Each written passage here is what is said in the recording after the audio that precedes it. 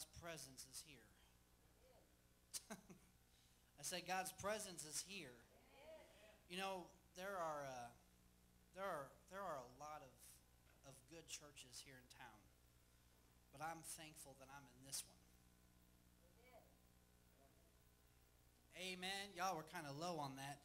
I said there's a lot of good churches here in town. I said, but I'm thankful to be in this one. Because to see just what's going on, I don't even know. I mean, I know we call it Youthquake, and, you know, this is, I mean, technically we call this our youth service, but, man, God is just, he is just, man, awesome, awesome. So, I don't even know, but this is just, I'm telling you, God is doing such awesome things. Just moving, his presence has just been so wonderful. Amen. And I'm just so thankful for God's presence. And, you know, as I was saying, though, that there are a lot of good churches, but not a lot of churches press into the things of God, to press into his presence. So I'm so thankful for Jared and Victoria, how they just really press in, and amen. And Pastor Josh, I mean, just, hallelujah. If you're in other churches, you'll learn that not every church will try and press into the presence of God. So, you know what? That's why I absolutely love the praise and worship here, among other things. But I'm just, amen. So, amen. Father, I just thank you here tonight. I thank you, God, for every person who has walked through the doors here tonight, God. Father, I just pray that, Lord, that they will not hear just me speak, but God, I pray that they will hear you speak tonight, God. Father, I pray that tonight that I will decrease, and God, that you will increase. Lord, I just pray that you just continue to move, Lord God, through the word. God, I just pray that you anoint your word, Father God. I pray you use me tonight for your glory, God. I pray that every person that walked through the doors tonight, God, that they will receive, that God, that they will hear from what you have to say tonight and not just what Troy has to say tonight, God. I thank you so much, Lord, for who you are, for your presence that is just so evident. And I just thank you, God, for being with us, God. I want to thank you, Lord, for the Holy Spirit that just moves so freely. Oh, I thank you, God, tonight. I give you all praise. I give you all glory. In Jesus' name. And we all said together, amen. Well, tonight I'm actually going to be talking about the corporate anointing. Amen. Amazing, huh? You know, the Lord just dropped this. And whenever Pastor asked me if I would speak, and I said, yeah, he talked to me, I think it was just over a week ago or so. And I was actually supposed to be in Indiana, and it didn't work out, but that's okay. Amen. So I'm thankful to be here, and I'm just thankful to minister whenever opportunity rises up. But the Lord told me last week he wanted me to speak on the corporate anointing, and some of y'all have read my Facebook. I said, man, this message just came together like peanut butter and jelly, because that's what happened. It flowed so easily. It was like God was just, I mean, it was so awesome how this just came together just so fast, so quick, and so I'm thankful for that. But something the Lord wanted me to read tonight, Brother Kenneth Hagin, who's passed away, wrote a book called Understanding the Anointing. And the Lord wanted me to read this to you tonight because he's talking about the anointing here. And I just want to read this really quickly, and then I'll get into tonight's word. He says, and this is a prophetic word that he gave. He said, we're moving up now into the things of God. And I heard the Spirit say, there will come further revelation along these lines. He's talking about the anointing. But it has come line upon line, precept upon precept. And as it comes, men and women will flow in the Spirit. And there will be such a manifestation of my power and my glory and my Spirit and my anointing in these days, in this decade in which you live, that it will startle men. Hallelujah. Now, many who are on the fringes of these moves of God will draw back and say, that's fanaticism. No, we can't go with that. We believe in doing things in a nice, sedate manner. It says, never, never, never will resentment toward others who may criticize you or who may speak against you, never allow the least bit of resentment or ill will or bad feelings, but walk on. Walk in love, walk in power, walk in the Spirit, walk with the Lord, and he will come upon you and manifest himself unto thee. And it will even be written that in the Holy Scriptures that his coming unto us shall be as the rain. And so the Holy Ghost will fall, and the power of God will be in manifestation, and great shall be the reward thereof. And many shall be blessed, and great and good days stand just ahead. Walk on, yea, ye shall walk, and for the glory of the Lord shall appear upon you. But most will move with the Spirit, and all will acknowledge there are miracles happening over there. Hallelujah. I guess God will just see fit to have mercy on them, but no, they saw fit to flow with God. I believe that's where we're at. Amen. We're just flowing with the Lord. Hallelujah. It says, and they saw fit to go with God, for he is at work in the earth tonight, and he indwells in his body, which is the church, which is the house of God, and his glory will fill the temple. Many will say, I just don't go along with these things. We have a pretty good church here. God has put his approval on us. But yea, says the Lord of hosts, I have put my approval upon that which lives upon the word. Get into the word, and let the Spirit upon the word, let the Spirit open the word to you. Amen. Not only upon your mind, but in the revelation in your spirit. And your spirit will be more alive unto the things of God, and he, through your Spirit, will be able to teach you and admonish you and direct you.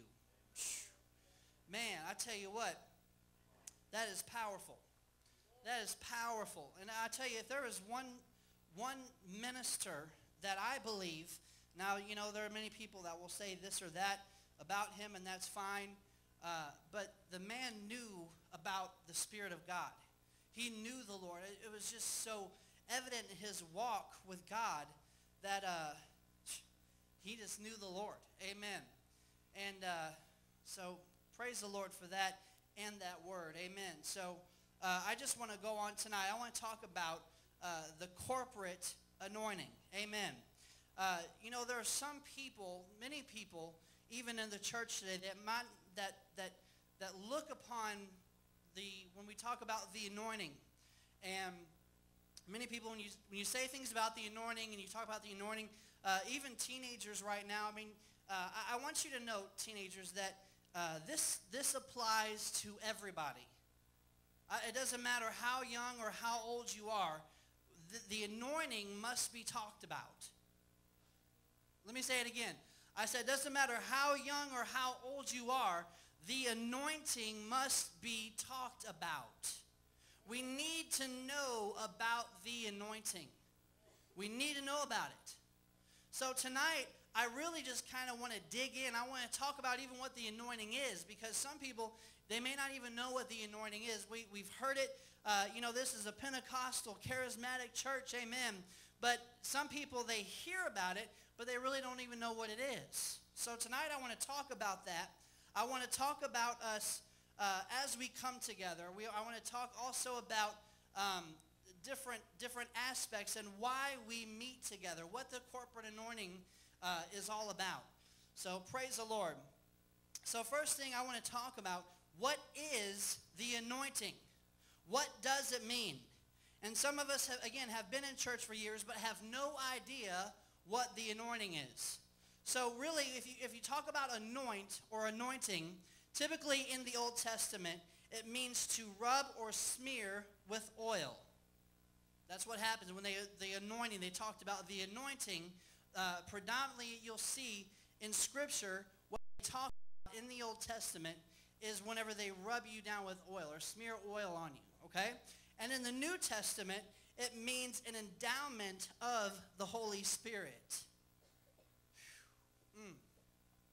That's kind of the difference. Now again, that's not the meaning for ever. I mean, there's different words in the Greek and I don't want to break that all down, but there's different words in the Greek and Hebrew, but for the most part, that's whenever you break down the anointing or anoint, that's what that means. Amen. And here is a fact. The anointing is very much dependent upon believers. Did you know that? That the anointing is really dependent upon us. Now see, I know some people are rising up already. They're like, wait a second. No, it's God. But no, you see, the Holy Spirit is a gentleman. And he will be where he is. Yes, we have the Holy Spirit. Every single believer, we have the Holy Spirit. Amen. Because we're born again, we have the Holy Spirit. But, amen, the Holy Spirit is a gentleman. And whenever we come into a place, amen, and we're all here and we're all focused and we're all flowing with God, and we see a great anointing. We see God move. We see the power of God flowing. Why? Because the church is flowing in the same direction.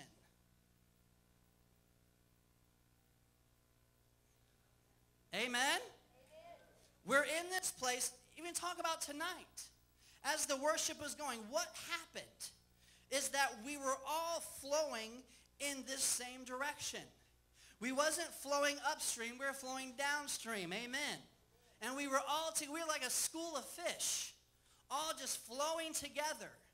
And that, church, is whenever you see such an awesome power of God, is whenever you get a church that's going to start flowing in the Holy Ghost. When you talk about the praise and you talk about the worship, which I'm going to get more into that later, but as we do that, as we come together, we will see that great anointing. Hallelujah. Thank you, Jesus. But we have to be participators. We have to participate for there to be a great anointing.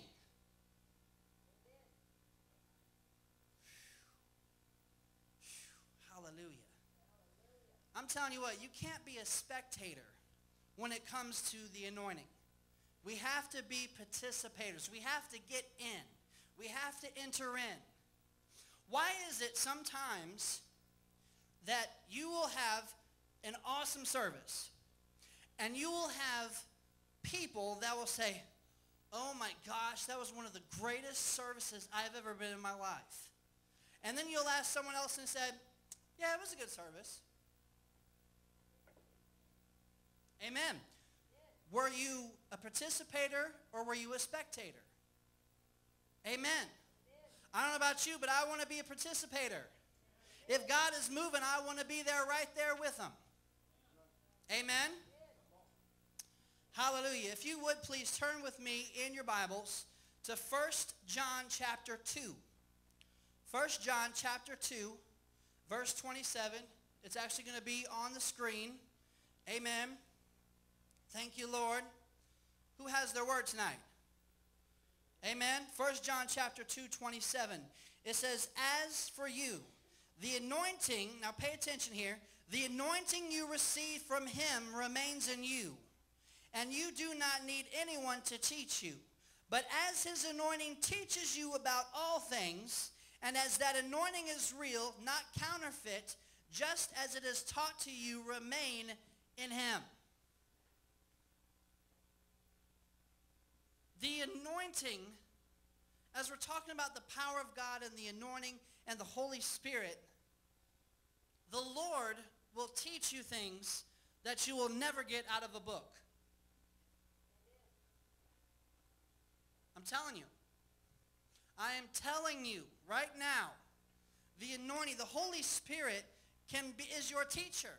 Even the word declares that in the Gospels, that he is a teacher.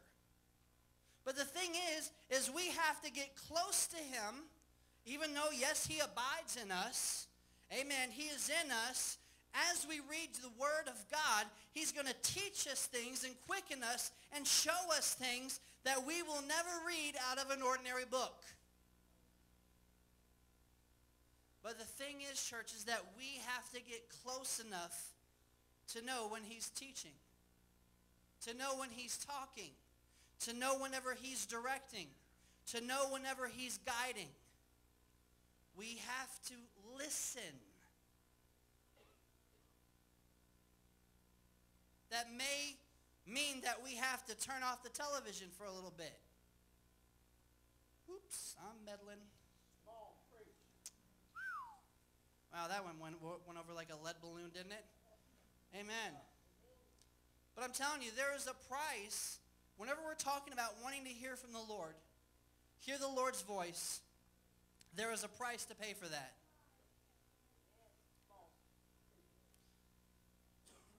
I've said it before, you can have as much or as little of God as you want to.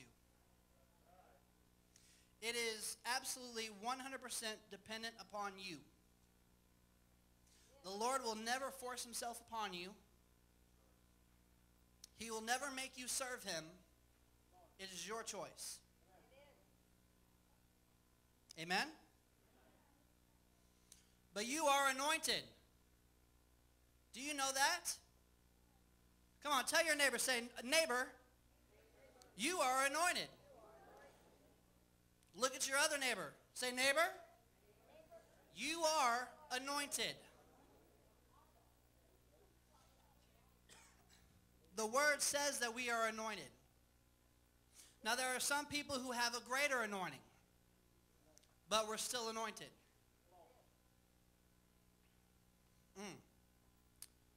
The Holy Spirit will teach you things, again, that you cannot get from a book.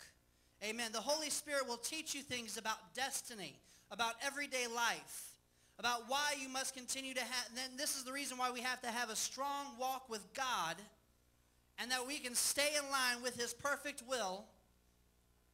We have to listen. We have to flow. We have to hear.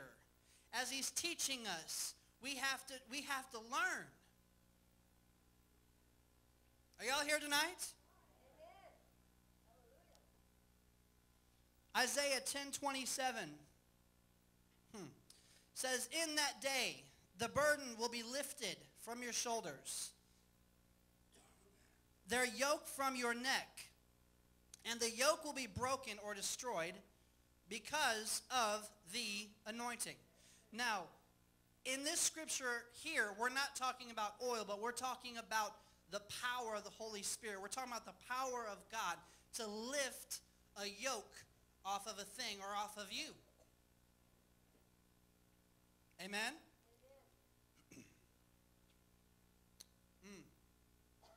So why, church, do we come together? Why did we come tonight? You know what? I bet you if I stood down here and if I grabbed 15 people and I said, why did you come to church tonight? I would imagine that I would get at least 5 different answers. Why did we show up tonight? Some may say, I came because I wanted to hear the praise and worship. Some may say, well, this is Wednesday, and I've been here every Wednesday for a long time, and this is why I come. Amen. There's different reasons why people show up to church. It's just the way it is. Amen. But why did we come here tonight? You know, I've heard people say for years that they don't need to go to church to be a Christian. Now, let me just say something about that. Honestly and technically, they are correct. But I want to say this, though. But here's what I want to say. If I would examine the life of somebody who doesn't go to church and doesn't get involved in even getting involved in a church and stuff like that, versus someone who comes to a church and gets involved and does things, I would almost bank on it that the person who's going to church, getting it fed every single week through God's word, they're going to have a more fruitful life. Amen. It is so hard for people who do not get involved in the things of God to have a strong relationship with the Lord. Just saying. I'm just saying. Amen. Now, there are exceptions to the rule about this. Amen. But let me say something. God instituted the local church. He did that for a reason. Because there are many reasons why he did this. Amen. He wanted us to come together for fellowship. He wanted us to come together to be strengthened. Amen. There's many different reasons why he has called the local church to come into what it is. The first reason is strength. Everybody say strength. Proverbs 27:17 says, as iron sharpens iron, so one man sharpens another. We are here to help one another. We are here to sharpen one another. You know what? I get strength from my brother over here if he prays, and my brother here who prayed for me tonight. I get strength from that. Pastors talked to us, and he said, I like you guys being there. He said, I get strength from that. Amen. When we're praying for each other and we're doing things for each other, what are we doing? We're sharpening iron. And church, we have to be here for one another. We have to be here for each other. We have to be here to help each other up, not tear down. Amen. Because you know what? There's enough of that in everyday life. Think about it. Amen? Think about your job. Think about school. Think about the trials and tests in life. Lord knows there is enough like tearing down and trying to destroy.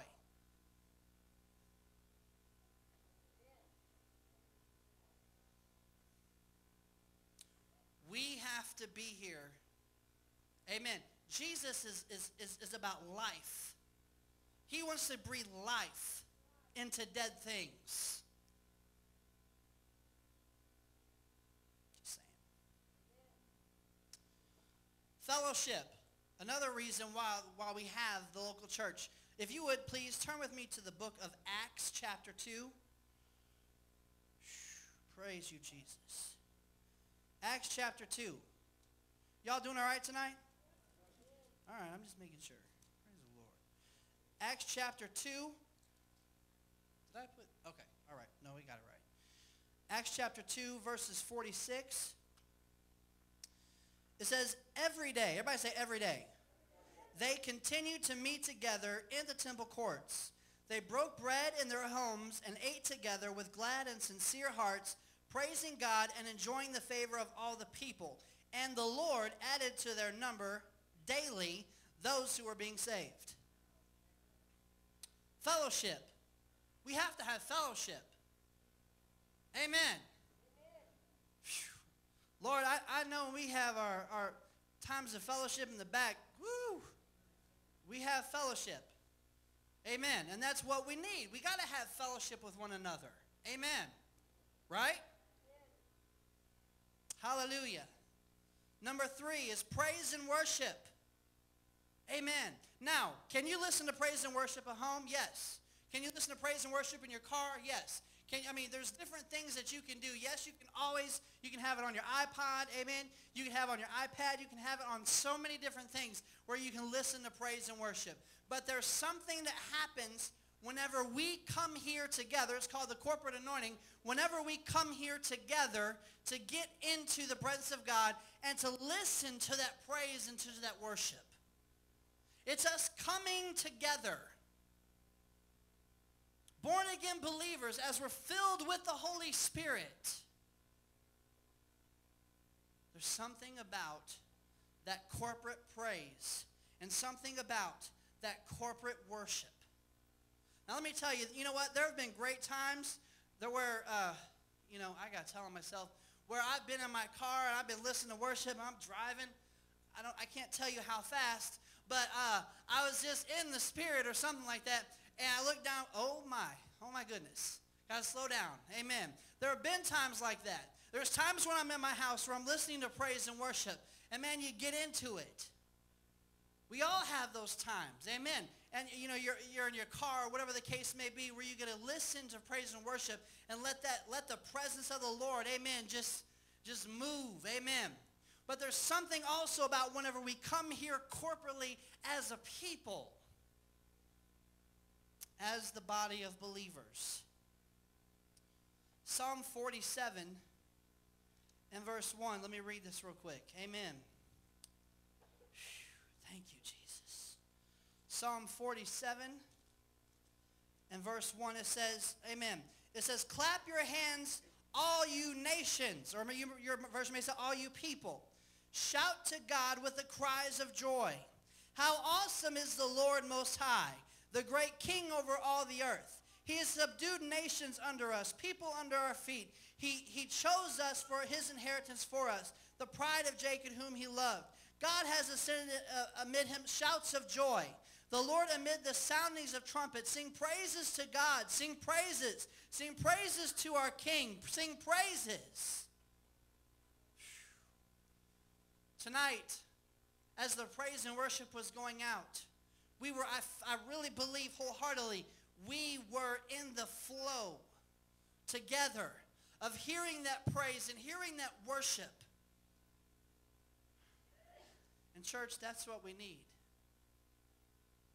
You know, there are times whenever, not only me, but some of the other ministers, you know, there are times whenever, and you don't always get that. Amen. So I'm telling you, it's a real blessing to know that we were flowing that way tonight. Because there are some times whenever you get up here to minister, and man, you felt like, man, there was no praise and no worship going on, and like just absolute, just wasn't in unity. Amen. That's all I'm going to say. Amen. That's what I'm saying. It's dependent upon us. This is why I want to say tonight that we as a body of believers, it's important that we get here. Uh-oh. All right, I want you to tap your neighbor and say, he's going to start meddling. So tell him, say, get ready. So see, whenever we get here at the first song on praise and worship, just saying, whenever we're here and we get involved in that, amen, we're allowing that praise and allowing that worship, amen, to move in the presence of the Lord to move. Amen. Amen. Tell your neighbor, say, neighbor, I love you, but you got to get here on time. All right, that's all. I'm done. I'm done meddling. I'm done meddling. Amen. Hallelujah. Now I'm going to talk about some corporate praise and worship. Amen. Corporate praise and worship brings God's power whenever we get involved. How many have been in a service or in a different church and you've heard praise and worship and it's been good, but everybody's like this? And you really got to wonder if God is really in that place. Amen. We have to be involved. We have to get involved. Amen. Because so many people, so many churches, they just don't even care about God's presence.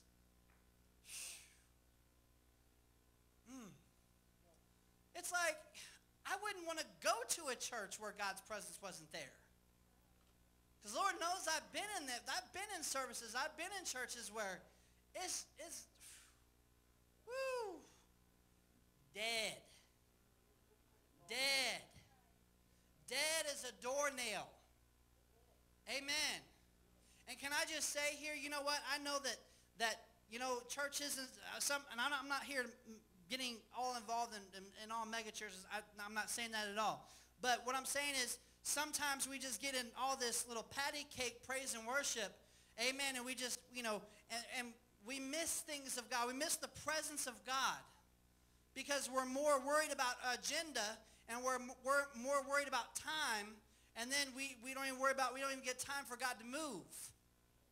Because sometimes God's going to move outside of our 20-minute comfort zone sometimes. Woo! Amen.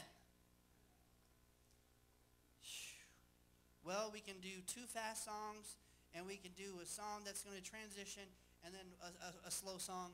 And then I have to get up, and we have to get up and preach at this time, and I got to be done by this time, and da-da-da-da-da-da-da.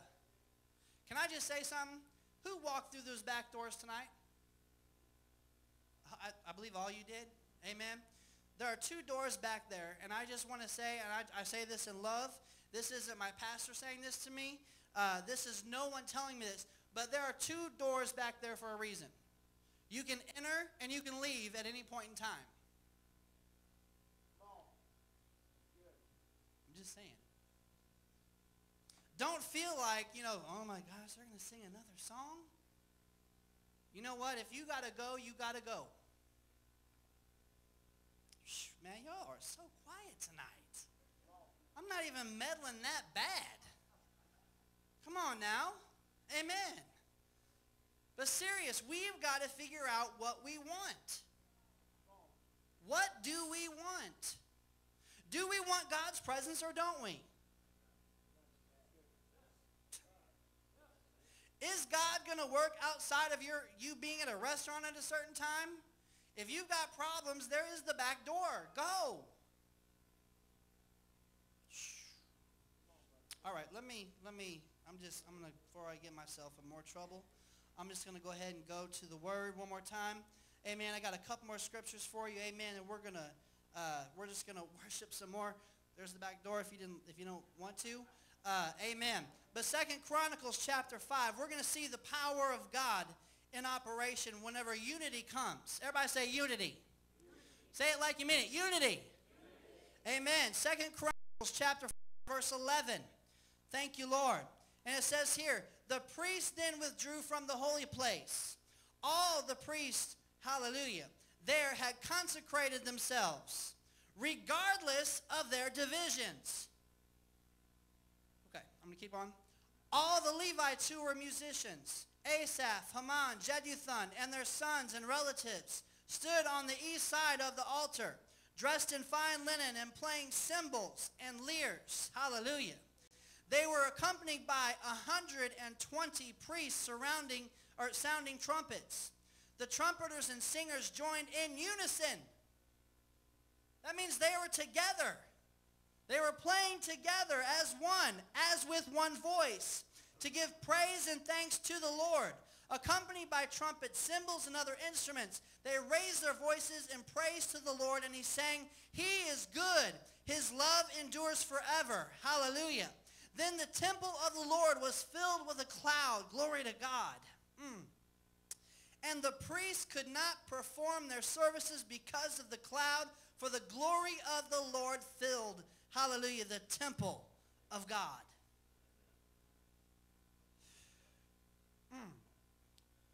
They were as one, playing together as one. If we, the body of Christ, would learn how to be as one, I'm telling you what, we would not have so much division and all this mess that's going on in the body of Christ today. Man, you got 500 million types of denominations and different sects in different denominations, and we got all these things going on. All this division, all this man-made rules, and all this mess going on today.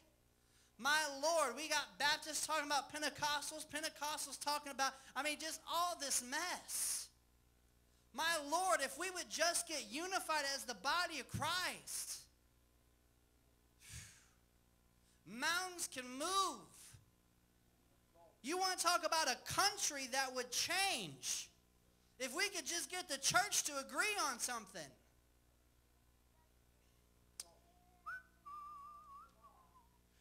All right, Acts chapter 2. This is going to be my last scripture. That was corporate praise and worship. This is going to be corporate prayer. Everybody say corporate prayer. Hallelujah. Now Jesus sent them, amen, praise God. He sent them to go pray and to seek him. So this is what they were doing. This is leading up on the day of Pentecost. And it says, and we all can probably quote this backwards and forwards and sideways. And it says, when the day of Pentecost come, they were all together in one place. Everybody say one place. Suddenly a sound, hallelujah, like the blowing of a violent wind came from heaven and filled the whole house where they were sitting. And hallelujah, they saw what seemed to be tongues as fire that separated and came to rest on each of them. And they were all filled with the Holy Spirit and began to speak in other tongues as the Spirit enabled them, or gave them the utterance, your version may say. They were praying and seeking God corporately. And the Lord showed up. That was the promise. But notice they had to be as one. They had to come together in unison. Lord, help us. Lord, help us with our divisions.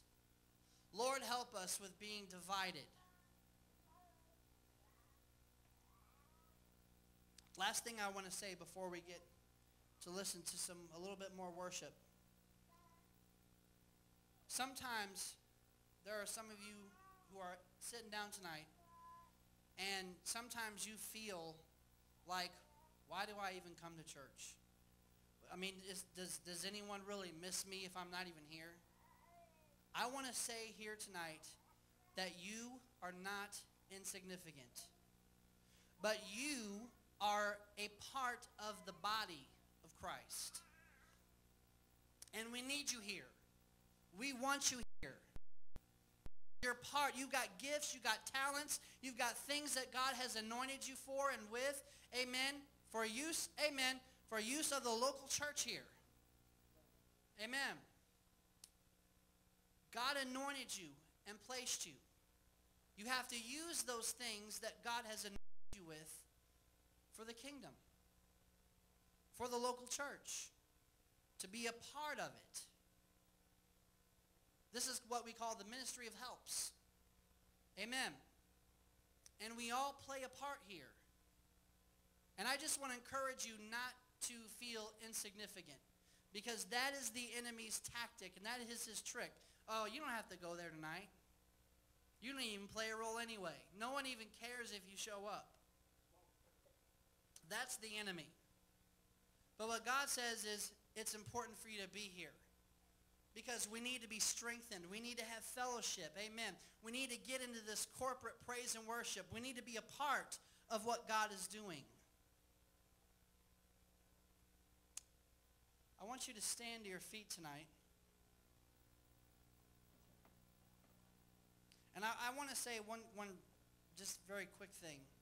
That as we get back into this worship song, even if you do have to go, please just go quietly. Amen. I don't want to hear people like slamming stuff and, just amen. Just be sensitive to the Holy Spirit on that. Amen. Father, we come to you, God, in the name of Jesus. Father, we thank you so much for what you're doing, God. I thank you again for every single person who walked through the doors tonight.